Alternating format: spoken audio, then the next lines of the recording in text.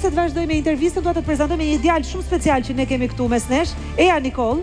Nikoll reciton vjersha, poezi. Kam dëgjuar që është gati gjeni në mbajtjen mend të vargjeve. Kemi një aktor të artshëm këtu, kështu që do më thuash Nikoll, të bëjmë një pak të dy, ke dëshirë ta thuash poezinë vetëm sepse e ke marrë si detyrë vetëm pak orë përpara spektaklit, apo do ta thuash një strofë ti një strofon?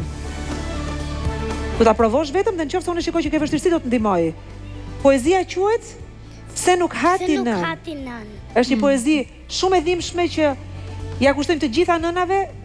Sigurisht gruaja shqiptare siç the dje në takimin ton, është një grua e fortë dhe ne nuk duam që ta portretizojmë si një grua të vuajtur, të dobët, apo jo? Ndoshta e përballon vuajtjen her pas here me shumë respekt për gjithë burrat e shqiptar padyshim, por besoj që është her pas here më e fortë Alket. Gjithsesi ky është besimi im. Por megjithatë sot ne do të jemi me të gjitha ato gra që ndihen të dobta, që ndihen të brishta, që janë në një moment të vështirë jetë mes një sfide të rëndësishme, që ka nevojë për një zë që duhet dëgjuar dhe duan ta thonë fort revoltën e tyre.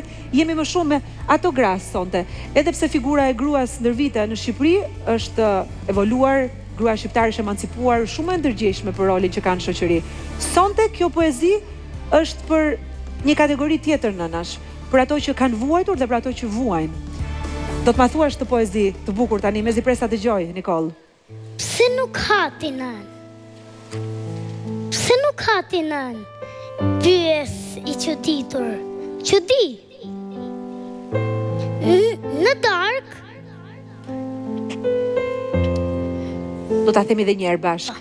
Pse nuk hati nën? Pyesja i çuditur. Çudi, vetëm nëna nuk është e uritur. Në dark. Camil Misri bëhet Oshmar.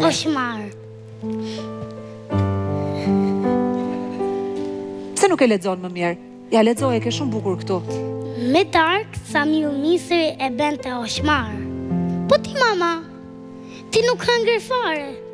Hani bitë nënës, e shkoni flini gjumë, se nënat se muren po të hanë shumë. Bravo. Kur nëna mbeti veç një grush me eshtra, kur s'kishte më mish ku të fshije i gënjeshtra. Atëherë zbuluam sekretet e pafana, sekretin natyral, pse nuk hante nëna. Kur nëna u kërruc e mbeti sa një doqkë, sa vinte më e plakur, sa vinte më e vockël. Nga mami u bënën, nga nën u banë në nockë, mbeti veç një shpirt, një foto e një kockë. Kur gruan se gjumi, se radiali pangrën, po sonte të kujtoj, pse nuk haje ti nën. I varfër, i pasur, s'qën ka e thënë, i ngopur, i uritur, nëna është nën. Ta puth dorën Alketa? Faleminderit shumë. E di që ta kemi dhënë vetëm një orë përpara këtë poezi, kështu që të falenderoj që ti me gjitha të interpretove kaq bukur, je i shkëlqyer. Faleminderit Nikoll për gjitha mesazhet që jep nëpërmjet poezive shqiptare. Shko ulu atje me shokët e tu. Vetëm një orë përpara. Vetëm një orë përpara. Ai është fenomen. Dhe nuk di të thotë jo.